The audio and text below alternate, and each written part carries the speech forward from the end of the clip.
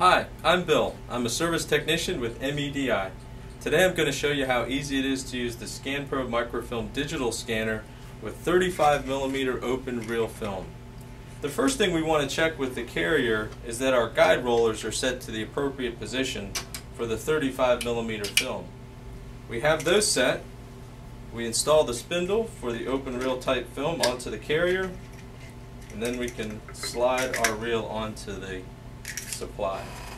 We thread our film through the carrier guide rollers,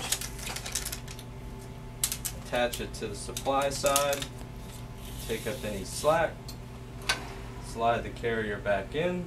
Now we can drive the scanner through the software to find our images.